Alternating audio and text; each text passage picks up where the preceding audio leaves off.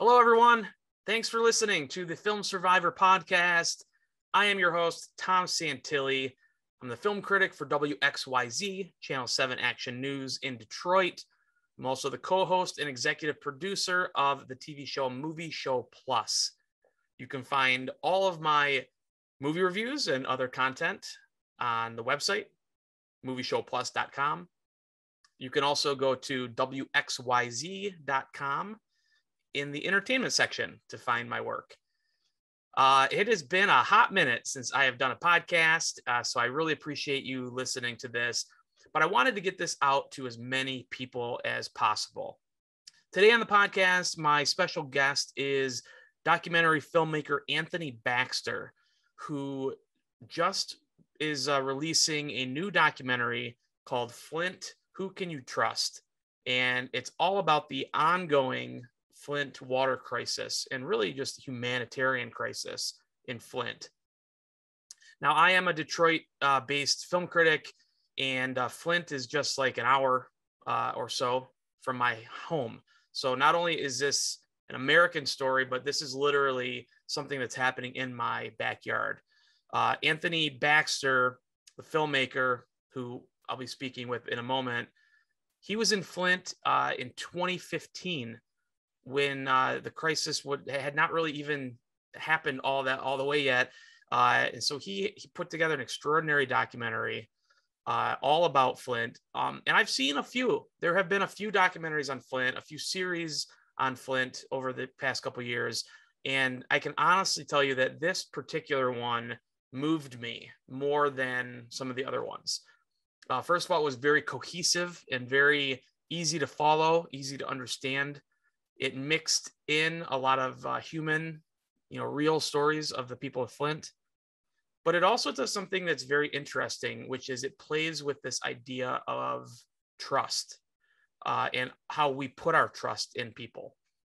And the movie does a great job of kind of putting you in that zone. As we all know, we're all looking for the truth.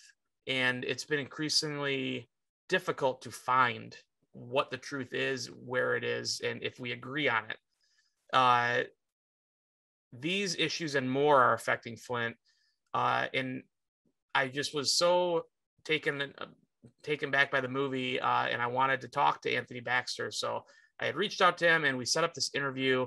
It was set to go about 10 or 15 minutes, and he was gracious enough where we ended up talking for about 40 minutes.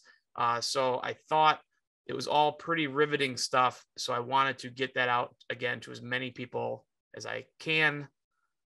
I know that I haven't podcasted in quite a while, but when I have something that's important like this, I feel like I want to get it out. So without further ado, let's get into my interview. He's the director of the new documentary film, FLINT, Who Can You Trust?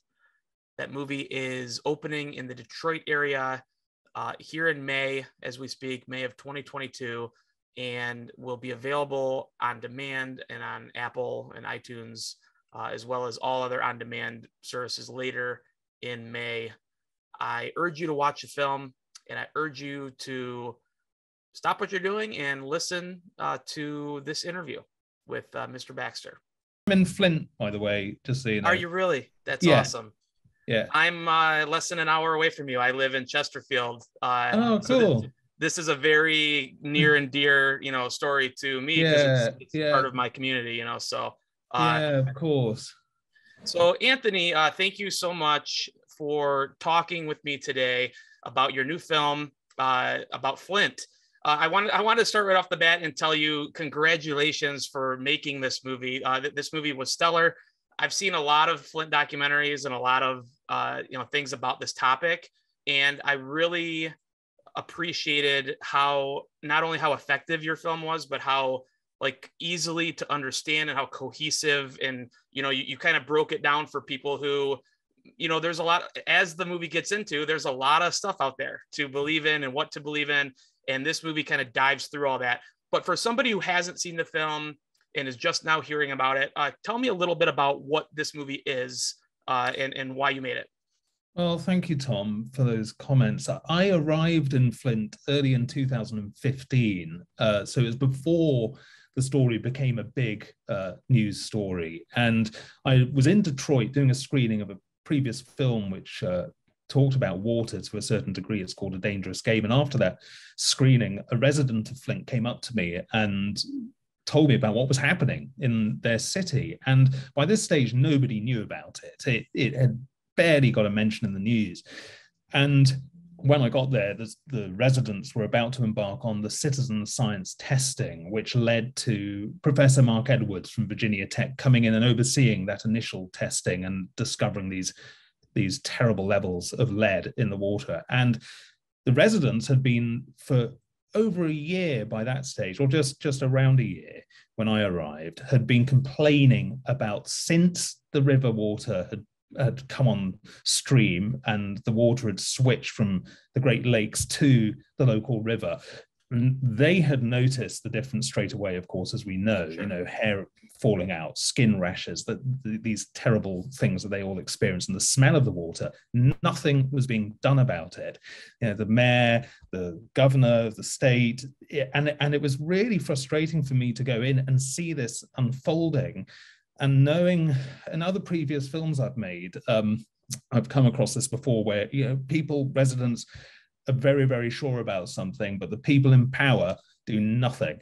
And so I just stayed with the story. It became a huge story, of course, as everybody knows. And then the media left and the spotlight moved on to other stories, as often is the case with a rolling news agenda.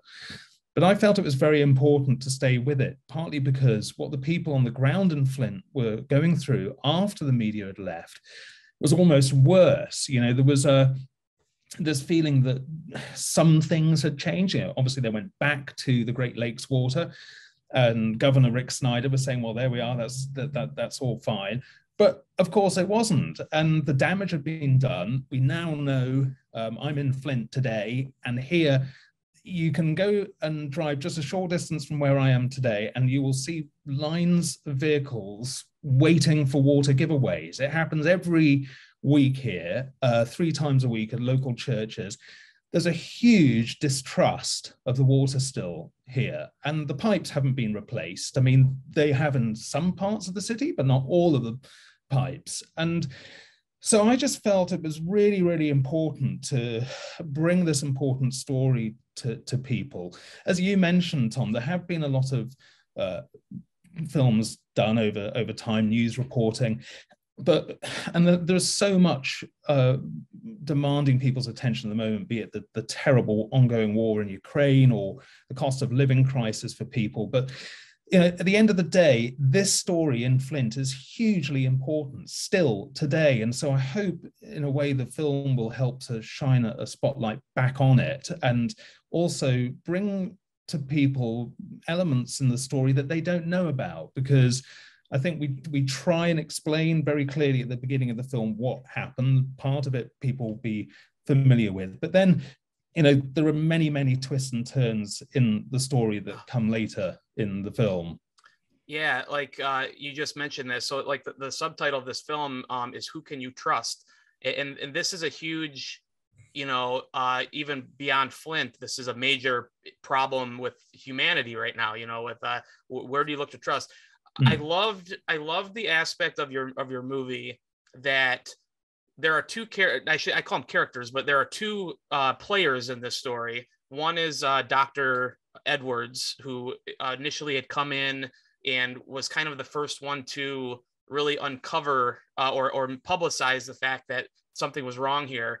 And then later, Mr. Smith, I forget his first name, but Smith. Scott, yeah. Scott Smith comes in as kind of a regular Joe kind of savior. And again, I don't want to give away anything of the movie, but I do love this idea that you introduce into the movie, and people that our trust in them kind of fluctuates, and we kind of we get to taste a little bit watching the movie of what these Flint residents must have thought when all these people are coming in. Add to this that when something this terrible is happening and it's affecting you and your children, I feel like people have a tendency to want to believe a little easier than they might normally. They're looking for something to believe in. Talk about this element of trust and how you weave that through the film. Well, you mentioned Scott Smith. He was the chief technology officer for Mark Ruffalo's water defense group. And they came into the city here when that vacuum was created, because after the media had left, as I mentioned, there was a lot of people very, very nervous about drinking the water for very, very obvious and real reasons. And they were being told that the state was continuing to lie to them. And because they'd been lied to so many times by the state and local officials that the water was safe when it was not, they were now being told that it was safe if you used a filter, but the EPA said even that some of the contaminants wouldn't be caught by the filters. So people didn't trust what they were being told on that front. Then you had these groups come in like Mark Ruffalo's Water Defense, Scott Smith, who was the chief technology officer and originally billed as their chief scientist, went on the local news. I remember the day everybody was filming this arrival of Mark Ruffalo, and they were being told, we know there are many, many more contaminants in the water and that the state isn't telling you about. And so the people are then left, and we've seen this, haven't we, in the whole COVID-19 situation. You know, we're all thinking, well, are masks really doing the stuff we're told? You know, and there's so we're having to make our own minds up a lot of the time, and that was certainly the case in Flint. People just unsure, you know, what they were being told, whether it was true or not. And you know, obviously, as the film unfolds, we're asking as audience members that question, because you have, I think at the end of the day, the scientists who have the laboratories and who we put our trust in to do this kind of research work and to tell us whether the water is safe or not, you know, they are in their field for a reason. And obviously, not all of science agrees with each other. There are some scientists who might have a different view to another, but yeah, Professor Mark Edwards is one of this country's leading experts in water, and so with the kind of research that he was doing, I felt I was listening to what he was saying, but then I was also listening to what Water Defense was saying. And as a documentary filmmaker, when I'm following what is going on, I'm simply just taking in what's coming into the camera, a bit like the news people on the day. I mean, you do what you can at the time to fact check and everything, but obviously we've had a lot more time over the years because it's taken over 5.5 years to make the film. But for the people at the time, when these stories are kind of spewing out every day, it's so hard for residents to know what the truth is. Yeah, absolutely. I wanted to ask you too, you know, there in the film, you mentioned Scott Smith. There's a somewhat contentious interview that you have with him in the film. I wanted to ask your thoughts on kind of what was going through your head, you know, while that was taking place. And also just from the perspective of, you know, I've talked to a lot of documentary and filmmakers, and I would put you up there with some of the better ones, that in the sense that the best documentaries, they kind of search and they present, and then they kind of leave it up to the audience to decide, you know, what to do with this information. If you do more than that, it's considered manipulative and people can kind of see your agenda. So I like that you brought up all of these things in this film. So I guess first I wanted to ask you about the Smith interview, and then also if you could lead into, you know, what should people do with this information now that we have it?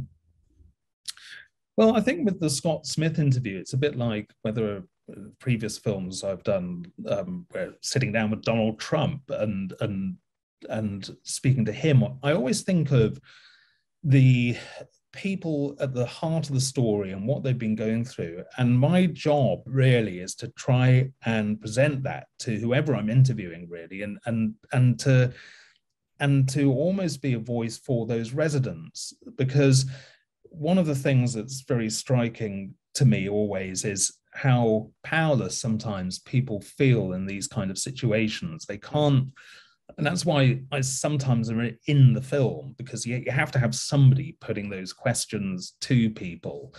And so I just was really in my mind just trying to put myself in the place of the residents, and knowing, having filmed with Scott Smith over a long period of time by that point, I thought it was important, knowing what I then knew about the outcome of the story, really, that it was important to really kind of hold him to account. Now, there are lots of people, as everybody knows in this story, who need to be held to account, whether it's Governor Rick Snyder, who dodged interview request after interview request. I mean, I was able to speak to him at press conferences, but it was, you know, it's frustrating. You have to just put yourself in the place of the residents and get to the truth of the matter as much as you can.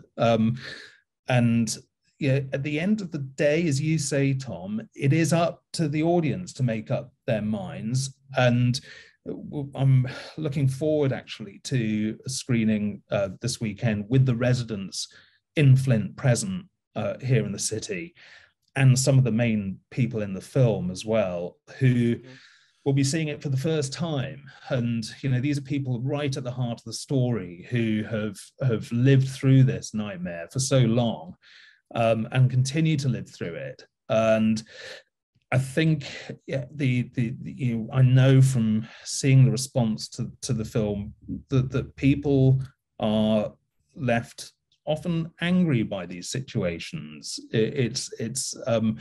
But I think it's really important that it's left to the audience to make up their minds and to watch the film. And this is the first part of an ongoing process, really, that has to continue about what's happened in Flint and what continues to go on here, that it's not just a story that's been and gone and everything's fixed, because that is just not the case. I wanted to talk too about what I also thought in today's climate, everything is so politicized that people sometimes, when they don't know what to trust, they try to find some kind of beacon of, well, there's a guy I know that's on the left, so I should probably agree with him. Or there's a guy on the right that I should probably agree with him. And it's like a mind F, because it, like, again, like a lot of people who are consider themselves liberal or on the left, they see a person like Mark Ruffalo come in, and I instantly, okay, what they're doing must be the right thing. And then you see what Smith is doing over time, and then you're like, wait a minute, like what? And they kind of just overturns the apple cart in your mind. Talk a little bit about, in this society where we're living in this polarized environment, there's a barrage of information. Yesterday's news story might as well aired a year ago, because people are just flooded with all this stuff. What can we do to keep the story of Flint relevant to the most Americans and most people? Well, I mean, you made a couple of important points there, Tom. I mean, I think that this thing about Mark Ruffalo coming in, left-leaning actor who is a terrific actor, everybody would say that. But you're in this position where somebody like him comes in and people are listening to what he's saying. There were mistakes made, I think, by everybody in Flint, but I think it's an important part of this story to keep that in the film. A lot of, I would imagine, commissioning editors would look at this and they'd say, oh, well, we don't really, Mark Ruffalo is great, we don't want to upset Mark Ruffalo fans. Well, I'm sorry, we've got to tell the story as it is, and this is the story. It's not the whole story, it's a part of the story. And I think the ongoing situation for people in Flint just has to be kept in the news. And the film is only an element of that, but having Karen Weaver, the mayor of Flint, formerly at the screening in New York the other day, and hearing what she's had to say, and she's also written articles about this too, about the ongoing plight of people and the ongoing hardship of people. We all know that this last couple of years with the pandemic and everything has been terrible for everybody. Yeah. But here in Flint, not only have they had that to deal with, but they have the water disaster aftermath to continue to deal with too. And so if you go can further imagine, back, people who know the history of Flint know that, I mean, this is bad. This is terrible enough to have happened to any city, let alone a city with this kind of history. Exactly. It's unbelievable. Yeah. Sorry. And they're very strong people. It's obviously a question that's often asked, would this have happened in a rich white suburb of Washington, D.C.? And the answer overwhelmingly is no, it would not. It would have been fixed. But people have gone through so much here. And that's very admirable, the way people deal with it, but they shouldn't have to keep dealing with it. And I think it's terrible the way that people have been treated here. The fact that there hasn't been a cent of compensation for the residents yet. The fact that nobody in power at the time who are making these decisions has really been held to account for what happened. And the world moves on and the news cycle moves on, but for the people of Flint, it's very, very difficult to move on when that trust is still shattered today. You talked about, I wanted to ask you about this, because you talked about how some people might view and look at and say, oh, Mark Ruffalo, we wouldn't want to upset the Mark Ruffalo fans. The movie is narrated by Alec Baldwin, and he comes in at the end for some scenes. Were you afraid when all the stuff came out with the Rust stuff that he's going through right now? And this is no judgment on Alec Baldwin either way, but were you worried that his presence in the film would be any sort of distraction for the movie? And did you have any thoughts of limiting him or cutting him completely, or any thoughts like that based on just what he's going through in the public eye? Absolutely. I mean, we were going to release the film beginning. We launched at a film festival initially back in 2020. COVID hit. We had to change plans. We couldn't show it, at all the film festivals it was booked at. Then we were going to release it in October, when the incident you referred to, when Alec Baldwin was the terrible tragedy on the set in New Mexico, and the shooting dead of a cinematographer. We were releasing the film the following week, and so we decided to pull it because, out of respect for all involved with that terrible tragedy, but also I felt it was just going to mean yet again the residents of Flint would be sidelined, because any interviewer was just going to focus on that story, and we didn't know at that stage at all what had happened. And so yes, we thought about changing the narration. Alec is a very good narrator. He is also somebody who's passionate about water, which is why I approached him in the first place. I interviewed him on a film previously, and I stayed in touch. And I wanted this film to reach as many Americans as possible. And as a British, white guy coming into a city like this and wanting to reach many, many more Americans, I thought about trying to find a narrator who would tell the story and be sympathetic to it. And Alec offered to do it. And we didn't, most independent filmmakers have struggle with paying the bills, as it were, for hiring anybody to do narration. And so, when Alec offered to do it for free, it was very generous of him.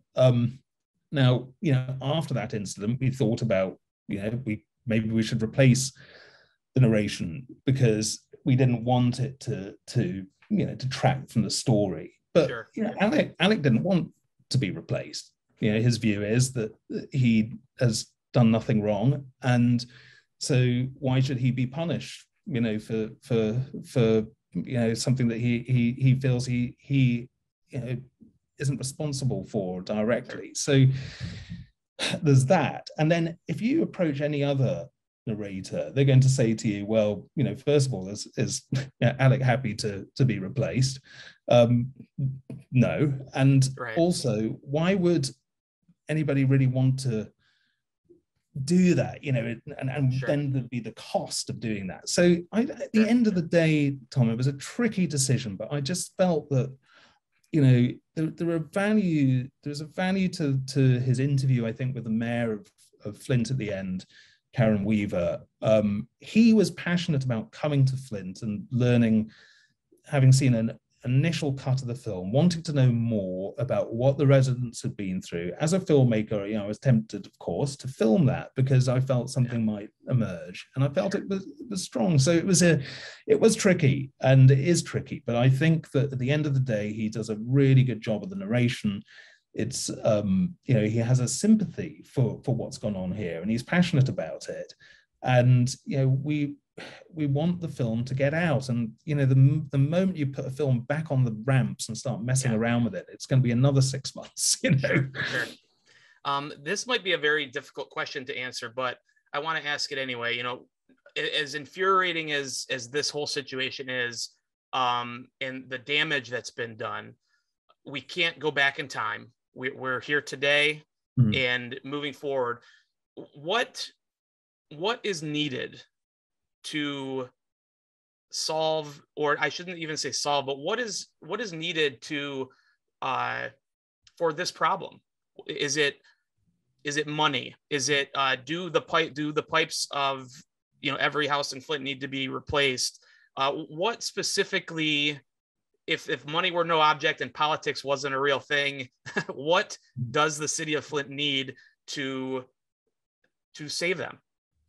I think the pipes do need to be replaced. I mean, at the moment, there's been a replacement of pipes from the main lead lines through to people's homes. But those big pipes under the cities of America and my country too, they lurk there. We don't really know, the full story and history of those pipes. And I think that here, there would have been such a it would have been such an act if the federal government had put up the money for a massive pipe replacement program and just done it right at the beginning. As you say, we can't turn the clock back, and we are where we are. But I think doing that work today would really help people's confidence. And still you have this question of people feeling that the pipes that are in their houses, they don't feel they're safe, and why should they? And that's a real issue. And I think for those people who are concerned about that, they should be replaced.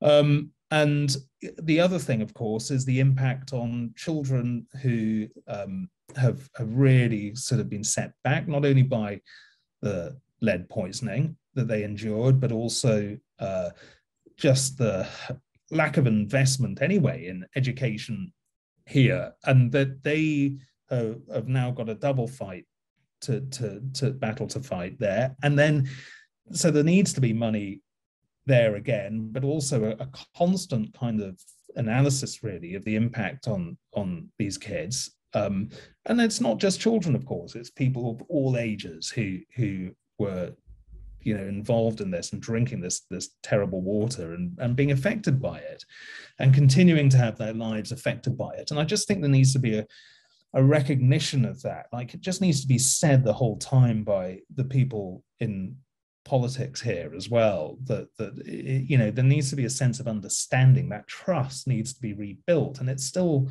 completely shattered. And it doesn't help either. The water bills here are the highest in America, and that people still fear that if they can't pay their water bill, they're going to get their water shut off. And then if they have kids, then they could have their kids taken away because they feel that they wouldn't be in a suitable house, without any water supply. And all of this stuff continues to go on. And there's this massive sort of fear. And I think also with the water giveaways, there should be still water freely available for people who want it. I mean, speaking to you from a hotel in Flint, and I am drinking the water today. I wouldn't have done that, when I was here making the film. I would say I was drinking bottled water all the time. Now I'm listening to what Professor Mark Edwards says, that the water here is as safe as any other city in America. Now, I'm putting my trust in him. as a scientist, and I'm believing that. But if I was living here all the time, would I believe that? Probably not. So yeah.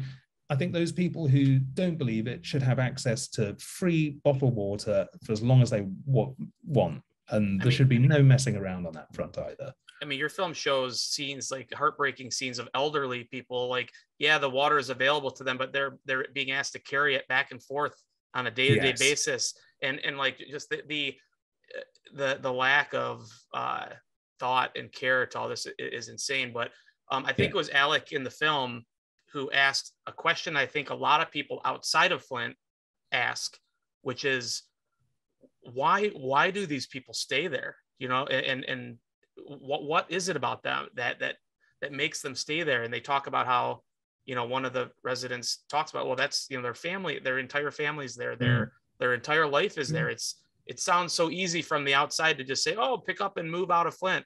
But this is their home.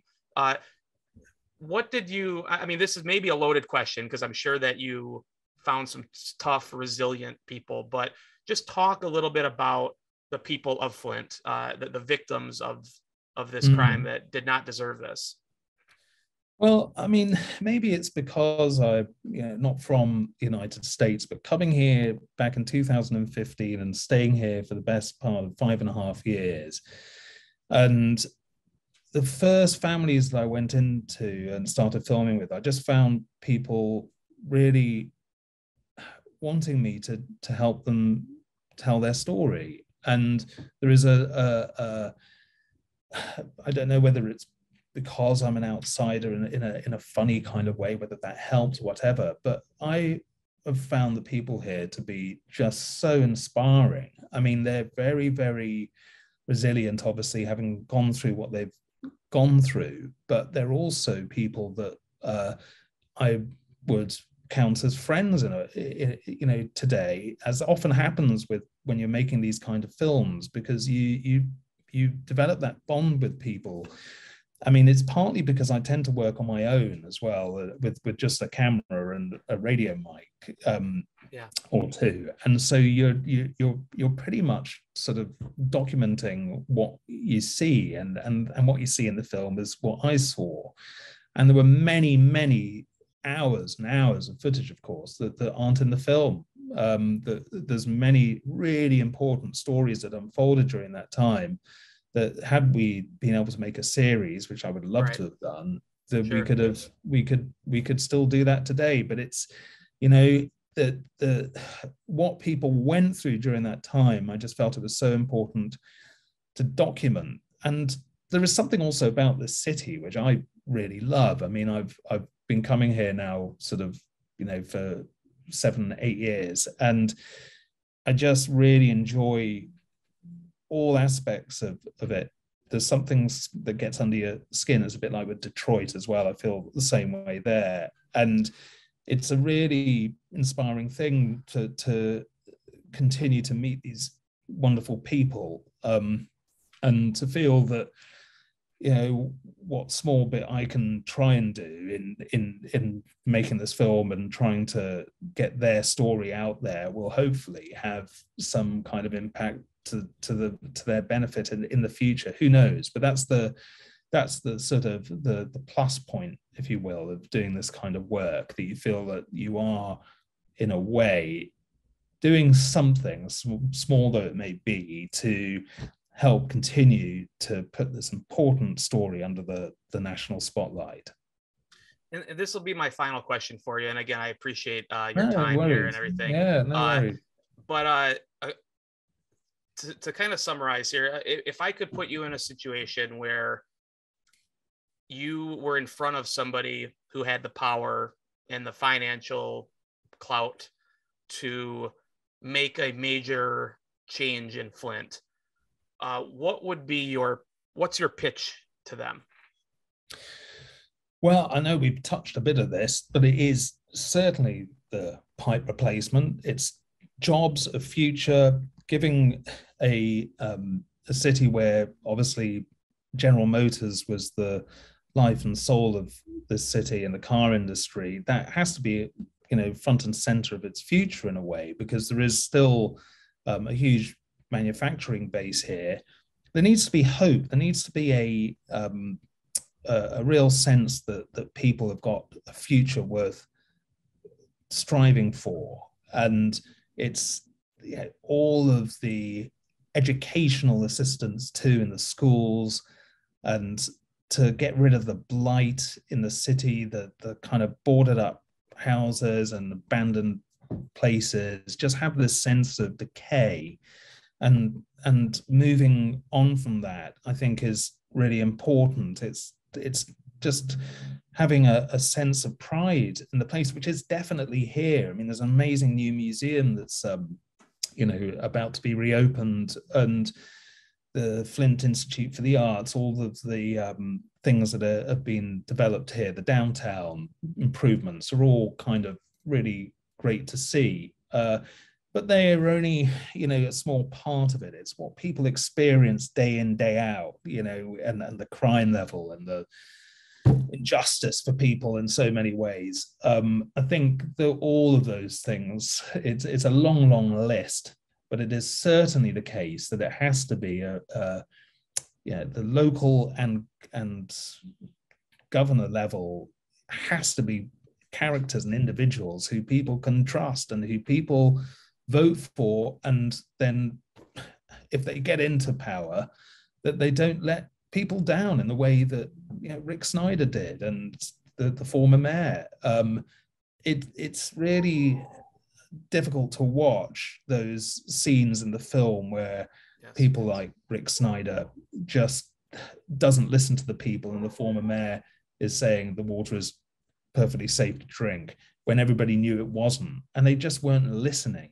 I think it's so important that these politicians listen to what residents are telling them and act on it rather than just ignoring it, which happens all over the world. Of course, we see it all the time, but it is really depressing to witness, and there needs to be lessons learned and change from what happened here.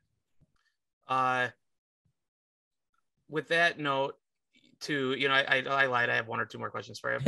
I want to ask again. People oftentimes with documentary films, especially that are about topics such as this, they see it. They might be affected by it. They might be really affected by it, and a lot of times they want to help, but they don't know how to help.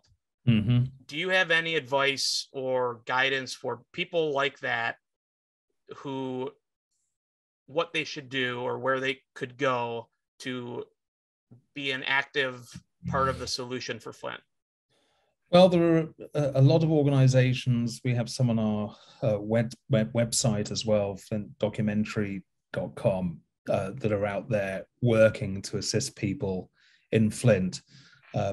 If people wanted to support our film and to reach more eyeballs in America, we've got a Kickstarter ongoing at the moment to try and get the film into more theaters, because there is a strange thing with these kind of films that if you get people in a cinema, which we can now do again, thankfully, after the COVID restrictions have been lifted, watching a film together, it does have a power that just streaming it online doesn't have. And also it tends to get more reviews and all the rest of it. So it's just important to us to try and get the film out as widely as we can. So that's another way, I suppose, just in terms of supporting the film, which then in turn supports the residents, because the more people that see the film, the more people know that this story hasn't gone away and it hasn't been fixed. So those are a couple of ideas. And then lastly, you just mentioned about the film rollout. Where in the short term, where can people find this film? And, are there any idea? I know you mentioned, and I agree with you about seeing it in a cinema. Yeah. But are there plans to have it streaming as well, to get it out there more? Yeah. So the film is available at the moment in select cinemas, and then from the middle of this month, it'll be available on iTunes, Amazon, the usual digital platforms. Okay.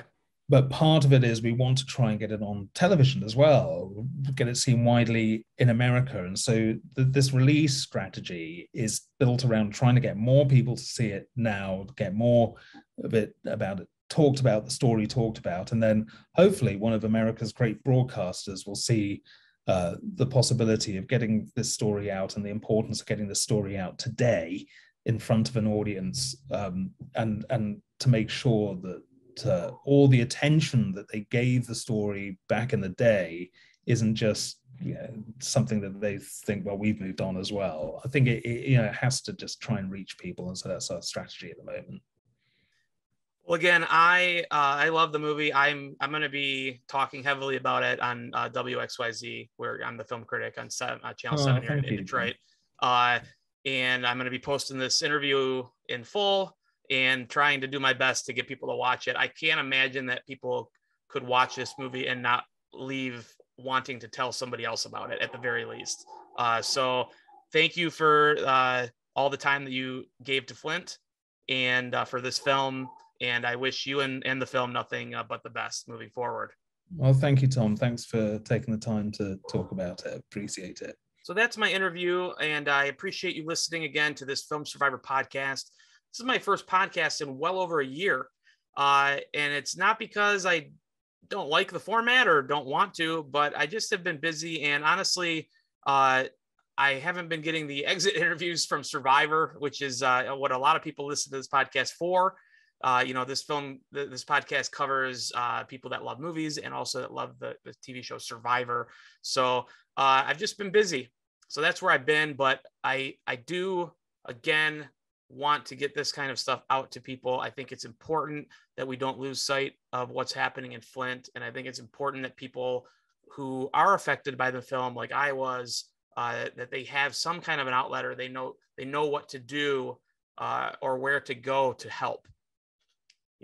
A lot of us, yes, a lot of people stand by and watch bad things happen on the sidelines, but I think there's an even more amount of people that want to help and they want to affect positive change in the world, but they just don't know where to start and they don't know what to do. So this particular topic with Flint, I think people can help just by watching the film, getting the film to be seen by more and more people.